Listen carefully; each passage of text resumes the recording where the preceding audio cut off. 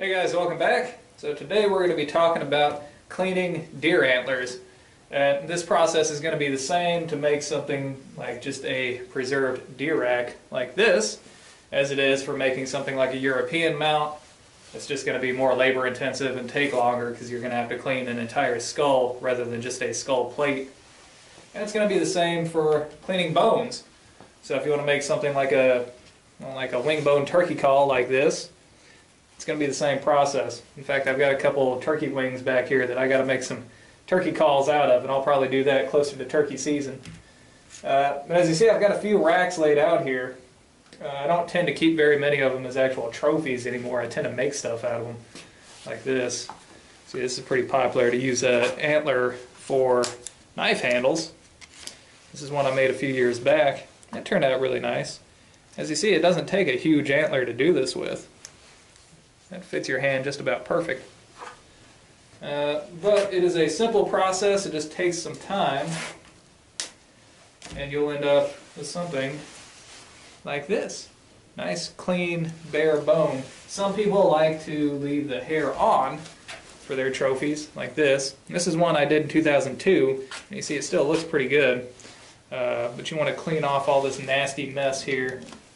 Like all this. Let me get that off. That's all going to rot. That's fat. Clean as much of that off as you can. And then usually I use a powdered borax or salt on the skull plate here, and that turns it into rawhide. Now rawhide is basically preserved pretty much forever as long as it doesn't get wet. But if you're going to do something like this, it's probably going to be a trophy that's going to be kept inside your house, and it's not likely to get wet. So either method, is fine. There's not one that's better than any other. But for cleaning these off, we're going to be boiling them. And for that, we're at least going to start with our handy Coleman Model 508B camp stove. These are actually pretty rare. Not many people have seen the 508B.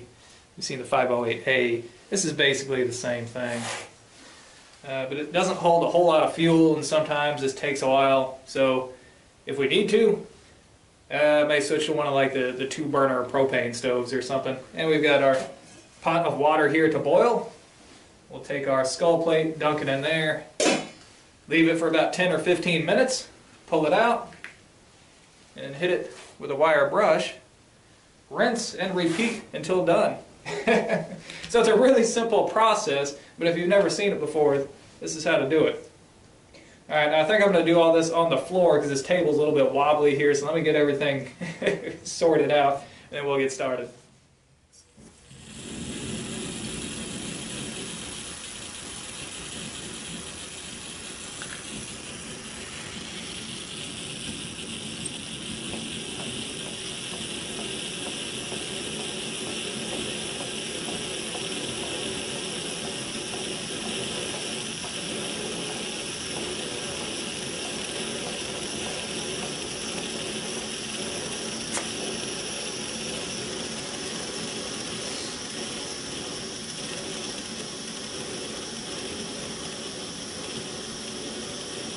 Alright, once this gets going good, stick our pot of water on here and we wait for it to boil.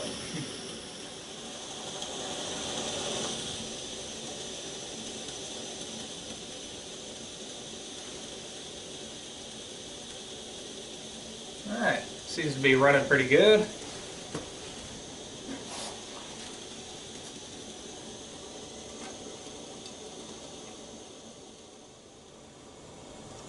Alright, well it's pretty steamy, but it's not exactly a rolling boil. I think we're good enough to start. I think I'm going to begin with this buck here that I got during the deer camp of this season. Just set that in there like so. And wait for it to soften up that meat and hide and everything on there. Then we'll start brushing it.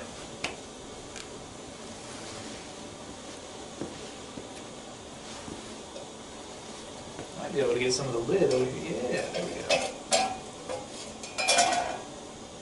That'll help a little bit. Alright, so you guys might be wondering, is it possible to overdo this? Could you leave it in there too long or get it too hot and ruin the whole thing? Well, I've only seen that happen one time, and that was with my buddy. He was doing a European mount for me. or trying to do a European mount. It was with the first antelope that I'd ever gotten. And he was using one of those big turkey fryers, the kind that you use outdoors, and you hook it up to a 20-pound propane tank.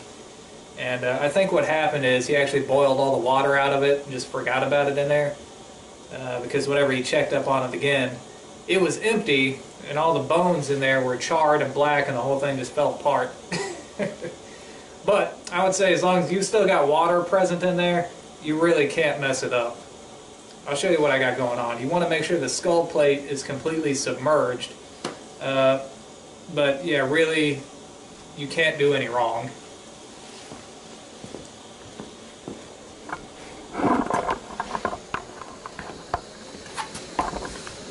Alright. So you see where our water level is right there. It is completely submerged, at least the part that's important. There we go. We'll just leave that there. And, well, since it's not really at a rolling boil, it's going to take a little while longer, but we'll give it probably, 10, 15, 20 minutes or so, and we'll take it out and start scrubbing on it. Alright, you can kind of see how the hide is beginning to shrink up around here. That's a real good sign. See how soft it's gotten.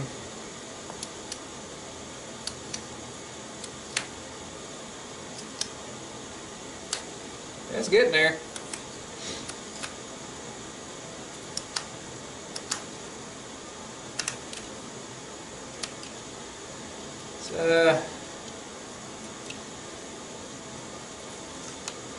It's not quite enough that it's going to want to brush off with the wire brush just yet.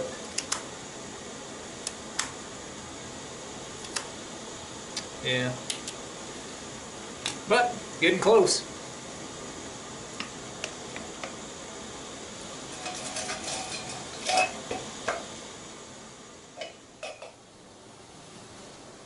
Well, while we're waiting on that, let's talk a little bit about antlers and antler size and trophies. People have been really critical about me in the past. They always ask me, why do you shoot such small bucks? If you were hunting for meat, why didn't you take a doe? Well, it's really simple. There wasn't a doe there to take. At the end of the day, you're not going to make other people happy with your hunting. I've tried in the past. It's just like these quality deer eugenics people. Quality deer management. There's nothing wrong with the program itself. It's a great program. But it's almost like it's part of the program that you got to shame other people until they start shooting deer that meet your standards. And everybody hunts for their own reasons. Everybody has their own idea of what a trophy is. And I remember there's been plenty of times that I've tried to live up to other people's expectations. I would say, oh, I'm going to hold off until I get a big one, because after all, everybody says, you'll never shoot the big ones if you keep on shooting the small ones. It doesn't really work that way. And I've killed plenty of big deer, but just most of the time, I would go home empty-handed and eventually just get frustrated because I'd see all these deer like this I'd be perfectly happy with, and I'm letting them walk and really don't have anything to show for it. So finally one day I just said, you know what? If I'm happy with it, I'm going to take it. If it's legal and I'm happy, we're good to go. Now, I'm not telling you to shoot small bucks. I'm telling you, if you're happy with it, go for it. If you're not happy taking a deer like this and you want to wait for one with a giant rack, wait for one with a giant rack. I got no problem with trophy hunting. I got no problem with trophy hunters. But what I do have a problem with is people who would bully others and try to shame them. Hunting is a dying sport, and it seems like the worst problem that we have right now as hunters is other hunters. It's not something that's easy to get into, especially for somebody whose family doesn't hunt. There's hunter safety classes, there's a lot of laws that you got to follow, it's hard to find a place to do it at, and finally somebody gets one and they're real happy with it, and what does somebody say? That would have been a good one next year. What kind of message is that sending? Now, a lot of this is because we've been conditioned to think this way because of TV. I'm not going to mention any names of the programs here, but you probably know what I'm talking about. It's like half the outdoor network is, bow hunting on the 777 Ranch or the King Ranch in Texas over a corn pile. You know, like of course you're gonna get a big deer. You know, these other shows, you know, about management, managing properties. You know, there's a whole freaking show about these people that have like a crazy amount of land, like 100,000 acres or something like that. And of course, it's all trophy managed, and they spend thousands or $100,000 a year managing this place. And it's been trophy managed for years and years. And guess what? You know, they're the only ones that have hunting access to it. And amazingly enough, big surprise here, they get big bucks every year. But it's like, you know, I could find a big pumpkin in a pumpkin patch, right? I would be surprised if you didn't get a big buck out there. Like, really, what else did you expect? So, yeah, some of these folks are walking around like they're the ones who grew the antlers. The dude, you didn't grow the antlers, the deer did. And really, what do I care how big a deer's rack is? If you're happy with it, get it. Because really, see, this one I got with a Jaguar crossbow, and really I was not any happier or less happy with this one as I was with this one.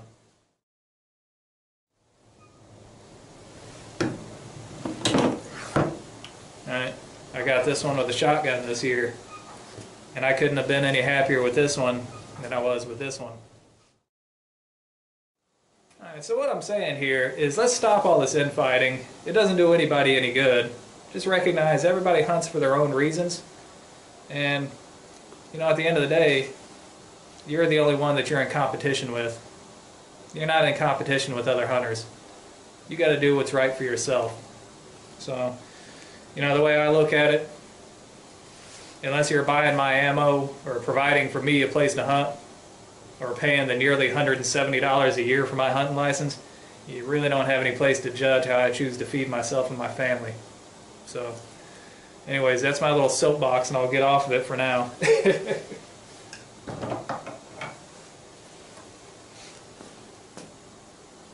Let's take a look and see how well we're doing on this.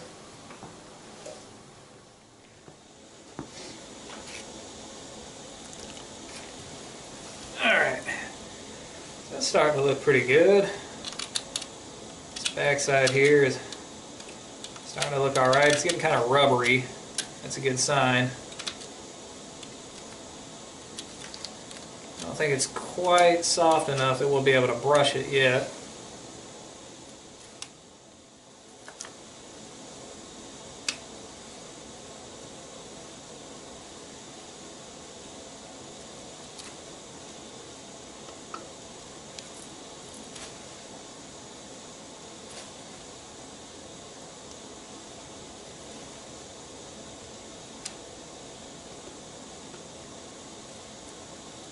Sometimes if you got big chunks, it's helpful to just pull it off with pliers.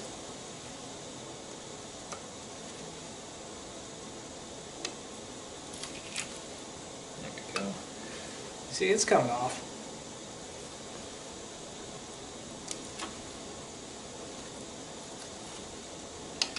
The hardest part to get at is right at the base of the antler there.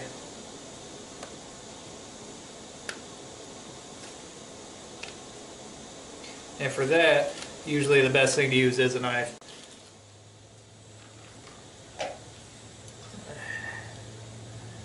The old stove sounds like it's starting to run out of fuel, but getting really close to being done here.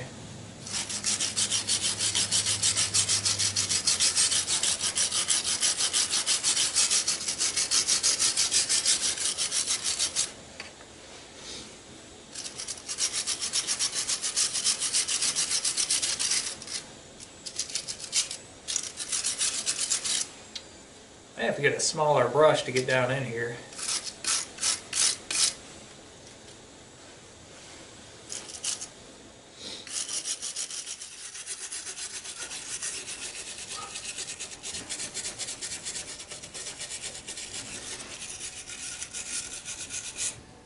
I got this smaller brush here, which is really helping to get into some of these tight spots back in here.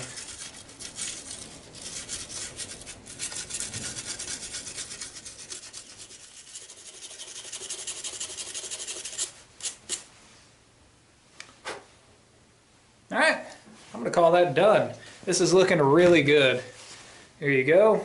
Now you can see how really uneven that cut was whenever we got that off of the deer. But that's okay. We can clean that up now with a hacksaw or even a Dremel tool with a cutoff wheel. It'll work just fine. Also, if you're going to use this as a trophy, you want to pay attention to this angle back here. If you're going to put that on a plaque, you want to make sure that mates up with the plaque the way that you want it. Actually, that's not bad. So there you go. You just clean off that angle right there to make that even. Attach that to your plaque however you want it, and make a skull plate cover. You're ready to go. Now, if you just wanted to keep this as is, maybe just put it up on a shelf or whatever, there's some little things that you can do to the skull plate to make it look a little bit better. You can bleach it. Just soak the skull plate in bleach for a couple hours and that'll make it a little bit whiter. Or you can even paint it. Nobody's going to be able to tell the difference. Everybody's looking at the antlers, not so much the skull plate, right? But yeah, there you go. The process is the same for doing, say, a European mount. It's just going to take a lot longer to do an entire skull than just a skull plate. The process is the same for working with any bones, like turkey bones, for making wing bone turkey calls or anything else that you want to use it for. There are other methods that you can use. This is just the method that I use. The whole thing start to finish took me about 2 hours. That's about average. I could have sped that up, or I could have taken more time with it. You can do more of these at once if you want to. If you got a big enough pot to stick 2 of these in there, go ahead. You don't have to do just one at a time. Alright, there it is. Hope you guys enjoyed it. And until next time, thumbs up. Really happy with how this turned out.